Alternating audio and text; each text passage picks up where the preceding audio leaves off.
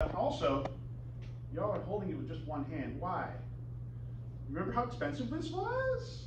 How much did this thing cost you? Get those hands on there. You're going to be using camcorders, which have a similar way of holding them. They're wider, obviously, or deeper, I should say. They're deeper. But you really need to get both hands onto it. You want your hands on this device. Now that you've got it in landscape mode and you're holding it with both hands, you'll find your picture's much better. It's much more stable, and we can improve on that. There are tricks to utilizing cameras that make them more stable when you're dealing with a moving target, which I am being right now, aren't I? I am pacing. I'm doing it on purpose, and you've got to try and keep me in the frame, right? Like, you don't want me to just walk off the screen and keep talking at you in this loud voice that I'm using that projects to the back of the room that I'm doing on purpose, right? We need to get ourselves in a position where we can get this camera to be stable. Because if you're holding it in just one hand, or even with both hands, you're a dynamic system. You're not still. So the camera bounces. Now, we've all watched video on platforms like YouTube and TikTok, any of the streaming things especially, where people can upload content, Vimeo, etc. And when you see somebody who's amateurish with their video recorder, be it a phone or a camcorder, and they're holding it wrong and it's bouncy, you just are like, I'm getting seasick watching this, I can't watch this. We've all had that happen, every one of us. This is normal. So we want to remove some of that. We can do a lot with ourselves, our bodies, to enhance how this camera is getting its video. One of those is elbows in. Pretty simple. Bring those elbows in. Don't be out here. Don't be up here. Bring those elbows in. Much more natural position for it. Right? And now the camera's down here, but that's fine. I've got this great big viewport. I can see just fine. I don't have to have this in front of my face. I can have it here. I can get it here, hold it with both hands, make sure, of course, my fingers aren't in front of the camera. I've got some fingers curled around. My case was much more useful when I had one, because it had a lot of ridges on the sides, helped out a lot. It broke. It broke during our first class together, just 2 days ago. I was playing with it in my pocket and snapped it. So that helps too, have it be a little bit more user-friendly in shape and size. But getting those elbows in reduces a lot of the bounce. And I'm walking around, and it's already much, much less bouncy, even though I'm moving. Now also, you might notice up here it says, turn with core. As I'm walking back and forth, I'm seeing a lot of people just turn their hands, right? Or you're just kind of angling the camera a little bit, maybe turning your head. But that's not really what we want to do. We want to give the camera the support. So you really want to use your core muscles. When you're holding a camera, just any kind of camera, digital camera, your phone, a camcorder that I'm going to be giving you, you want to get both hands on it, you want to put those elbows in, and you want to turn with your core when you're tracking something. You want to use longer muscles, because the motion is much more smooth. We want smooth motion. We don't want our subjects to be bouncy. All of our phones, all of our camcorders, all of our digital devices that take video, yeah, they have anti-shake technology. That'll help take a little wiggle out of it. That's kind of impossible not to have some. But they can't really deal with when you're moving around. And sometimes, yeah, you're literally just moving with the camera.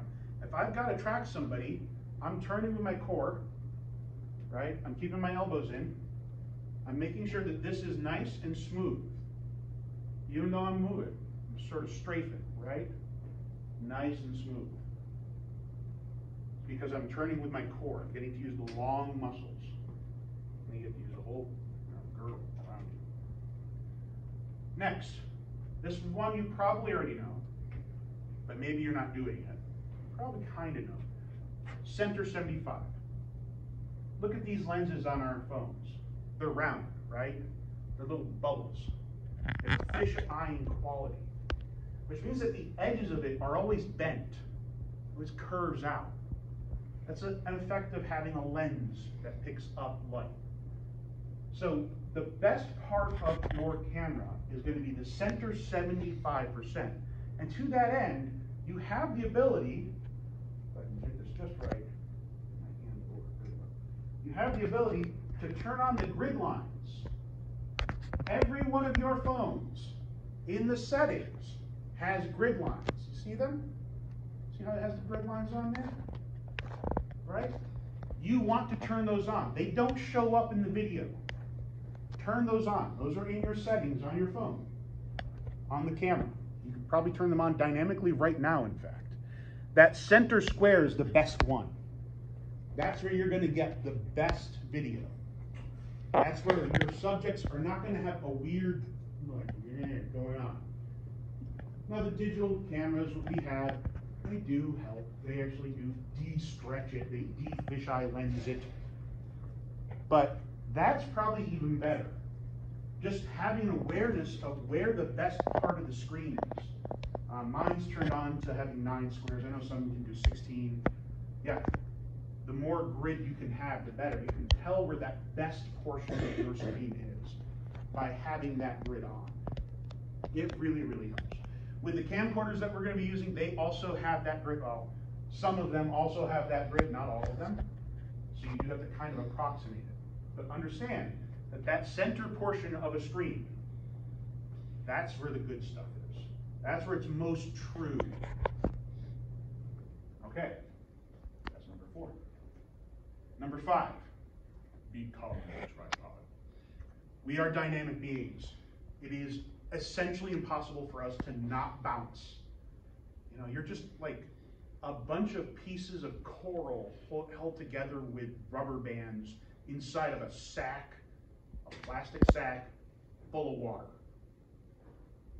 In a very mechanical sense, that's all we are.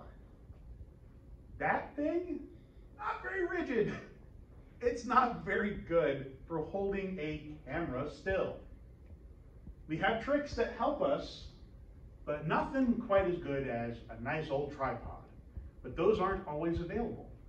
But you can become one. Everybody, get up against the wall. Get up against the wall. All right? I can get in the doorway. That's even better. Just get up right against the wall. You're going to create a tripod with your body. 3 points of contact is what you want. So, if I'm up against the wall with my back, I put my shoulder blades into it. I put 1 foot forward and 1 foot up against the wall. I am now pushing my weight into the wall, which means that I don't have to dynamically hold that. All of a sudden, this becomes really, really stable. It's even more so if you can do this into a doorway, that is if you have to stand someplace. Because I can get myself in here, wedge my shoulder in, 1 foot up against the door plate, the other one out. Right? I can get really good, stable 3 points of contact. I am a tripod. What if you can't get up against something? Ah, crap. I'm out in the middle of the football pitch and I'm just recording for my friends while they run drills. Okay? You can do something about that. It looks a little doofy, but it works. And that's what's important, right? Anybody do yoga? You know horse stance? Seriously. Because you are using the long muscles, because if you lock your knees, you bounce. You can't help it. Just your heartbeat alone will make you vibrate. But if you can use the long muscles, your feet shoulder width apart, bend at the knee, sit back a little bit, proper posture. This takes a lot of your bounciness out. You kind of will do this just because your breath. But this in a slow motion is better than and locking my knees and bounce. And of course, finally, maybe you've used this in your lectures, and I really support doing it. I know some teachers don't like it, but you know what? You're paying either. Get back to your desk. Become a tripod at your desk. Right? Here we go. I'm sitting. I scooch way, way up.